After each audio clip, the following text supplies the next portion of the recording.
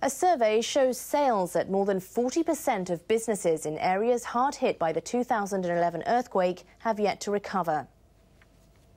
Private credit research firm Teikoku Databank conducted the survey ahead of the 4th anniversary of the disaster. It polled about 3,500 companies in Miyagi, Iwate and Fukushima prefectures. The firm compared sales figures from fiscal 2009 to 2013. More than half the companies reported higher sales than before. 5.5% said the level was the same, and 43% reported declines.